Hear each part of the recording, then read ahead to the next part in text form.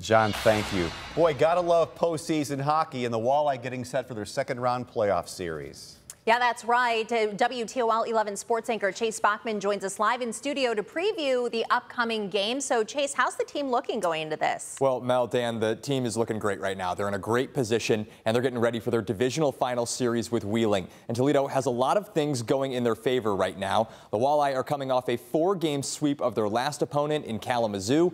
That sweep, part of an 18-game win streak that goes all the way back to March 13th. Still, this series is not a foregone conclusion. Toledo head coach Pat Mickish says the team has shown some great energy and looks forward to seeing the team get back on the ice. Yeah, it's been a long week getting ready for it. Normally in the playoffs you'll have a quicker turnaround, but getting our job done so quickly over in Kalamazoo gave us a long week, but it was a productive week. I loved our energy, and that's the most important thing, that they're excited to be at the rink every day and taking care of their bodies and preparing for these next 2 games here at the Huntington Center. Well, the big thing with them, their depth matches up with ours. They're playing great hockey right now. Their special teams were very sharp in that last series, and then they're, some of the key players that they've gotten back are healthy and playing well.